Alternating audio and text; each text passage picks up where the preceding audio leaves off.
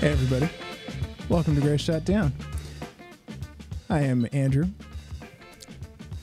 Wanted to put together this quick little video to discuss my thoughts on the recent allegations that have come out for Tesla about full self-driving and about the efforts for them to unionize at the New York plant. Look, I just wanted to say about the union efforts, I've posted a description in the chat for Tesla's responses to that. I honestly think that they're a great company. They've always taken care of me. They've always taken care of the car's post-delivery experience, as well as even being post-outside of warranty and things like that. Let's be really honest and call a spade a spade.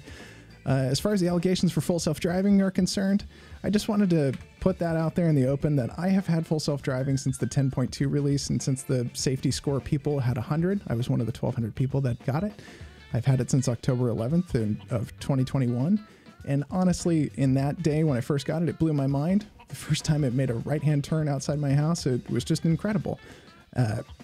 Look, I can say that it has improved since then, and since honestly this 1069.25.2 release that we've all received, 97% of my drives have just been intervention-free, disengagement-free, and just been, honestly, just been mind-blowing. We've all been waiting for version 11 to come out, and we think that it's going to be great in the coming days, but this NHTSA thing and saying that we need to think of recalls and call software updates or over-the-air updates recalls. I mean, honest to God, I don't call my iPhone updates recalls.